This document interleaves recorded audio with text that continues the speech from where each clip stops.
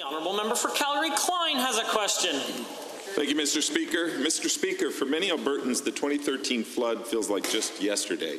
I personally remember racing to the youth shelters I was managing to assist in the evacuation and the significant damage to the shelter afterwards. My constituents have been asking about the current status of flood mitigation. However, we know that we need the best possible information to plan for this. As we head into the June flood season, can the minister shed some light on flood mapping progress?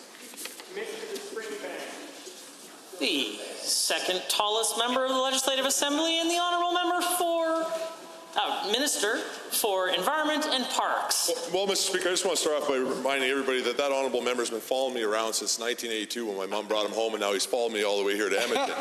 But I'd like to answer his question. We understand our communities want the best possible information. I would just remind the member that comments should be directed through the Speaker. We understand our communities want the best possible information on flood hazards to guide future development and help inform municipal emergency response plans. We recognize it's important to have the latest information and are working to update and expand flood mitigation coverage across Alberta. In the short term, technical work has been done on 5 new flood studies that we are ready to release and be able to share with municipalities, including Calgary. The honourable member for Calgary-Klein. Thank you, Mr. Speaker. I think that the honourable minister is just a little jealous because I was always the favourite. I might just remind members there's no preambles after question 4.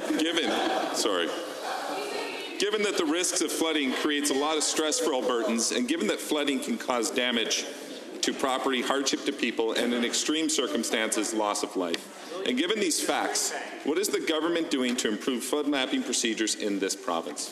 The Minister of Environment and Parks.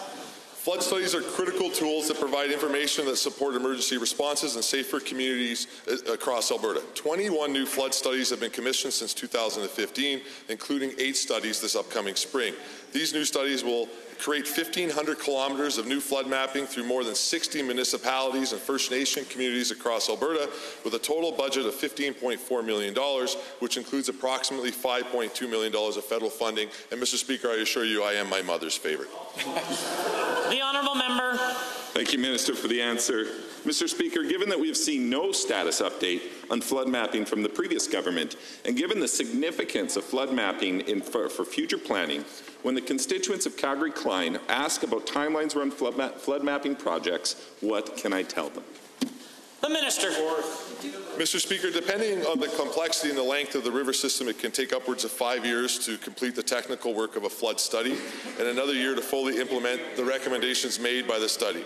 And as I've previously stated, we've completed technical work on 5 new flood studies we are in a position to share immediately with communities and for our First Nation partners, including the honourable member's hometown of Calgary. And Mr. Speaker, I feel in closing I should say on behalf of the honourable member's 5 brothers, it's always great to hear from the shortest Nixon.